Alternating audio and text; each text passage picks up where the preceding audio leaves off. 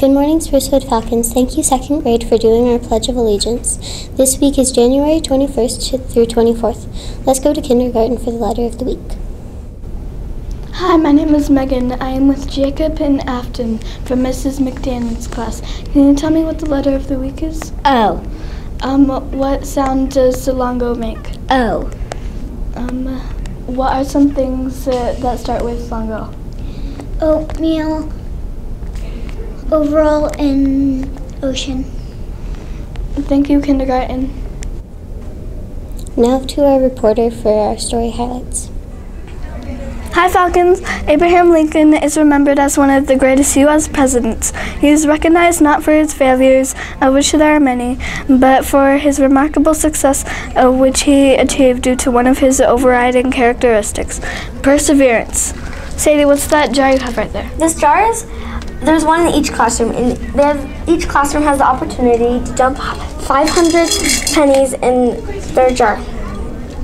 What do you do with the penny? When you're done with the pennies, you dump them in this jar, which the whole school has an opportunity to dump 8,000 in. How do you get a penny?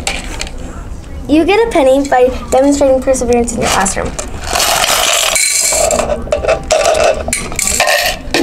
Ta-da! Let's persevere, Falcons, and earn our pennies.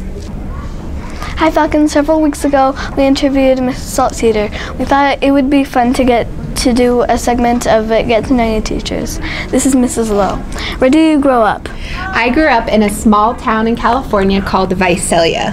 Where did you go to college? I went to college at BYU. Go Cougars! Where was your first teaching job? It was actually here at Sprucewood in kindergarten. Awesome. How long have you been at Sprucewood? I've been at Sprucewood for 14 years. Wow, that's a long time. It's a really long time. If you could go anywhere, where would it be and why? I would go to Hawaii because I haven't been there yet, and I love the beach and just tropical destinations. So, yeah. Great choice. Thanks. Thank you, Mrs. Lowe. Thank you. You're welcome. Now for our Sprucewood current events. On Tuesday, Red Butte Gardens is coming to visit our first graders. See you next week, Falcons.